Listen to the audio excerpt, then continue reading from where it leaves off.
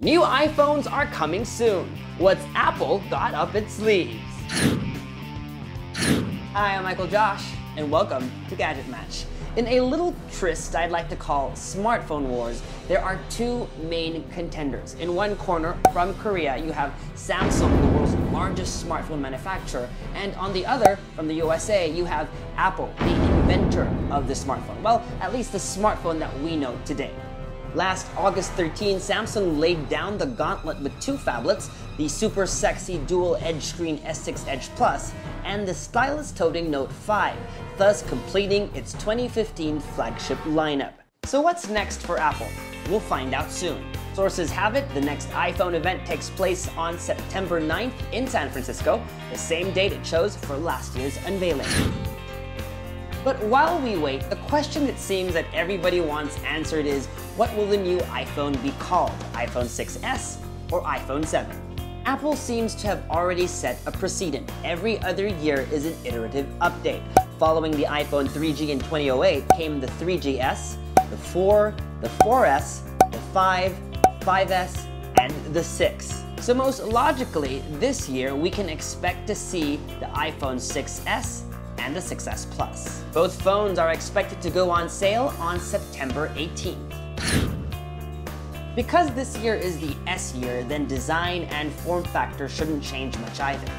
Apart from minor changes that may include an increase in thickness, the 2015 phones should look pretty much like this. Oh, but there will be a new color added to the mix of gray, gold, and silver. Pink.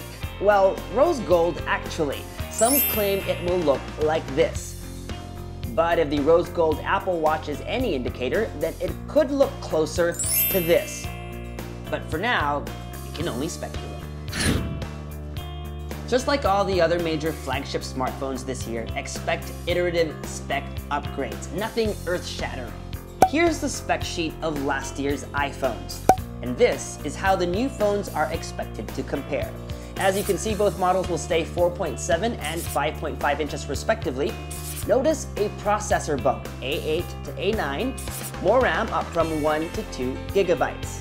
In typical Apple fashion, none of these are really competitive when compared to this year's crop of flagship smartphones. But for Apple, it's really never been about specs, but about the overall experience. If there is one spec bump worth looking into, it has to do with the camera.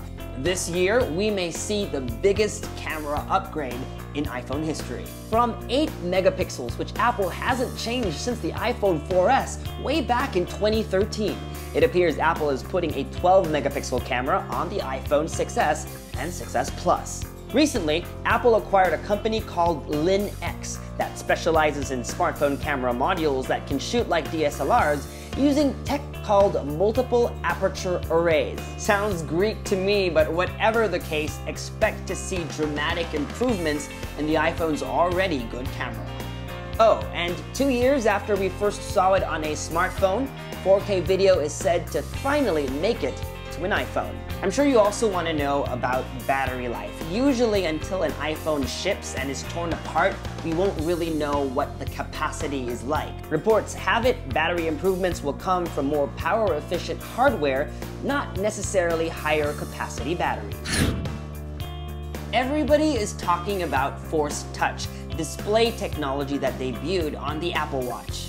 Force Touch can differentiate between a tap and a deep press, and provides haptic feedback that mimics the sensation felt when you click on a trackpad, for instance. You're tapping on glass, but you're feeling a response, and depending on how hard you press, you're triggering a whole range of actions. Apple also hopes to stop bendgate once and for all, using the same 7000 series aluminum found on the Apple Watch. This stronger aluminum shell, according to this video by Unbox Therapy, bends starting only at a force of 80 kilos. Touch ID, the fingerprint scanning technology built into the home button, is also getting some improvements that have to do with a higher Apple Pay related security. And that's everything you can expect on the next iPhone. Based on what you've heard, based on those new features and improvements, is it reason enough for you to want to upgrade?